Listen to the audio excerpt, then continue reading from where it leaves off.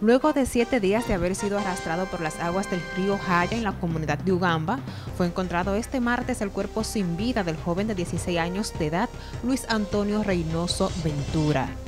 El cadáver fue encontrado por una brigada de búsqueda en la comunidad de Mirabel, detrás del Parque Ecológico de Medio Ambiente de esta ciudad de San Francisco de Macorís. De allí lo trasladaron hasta su vivienda.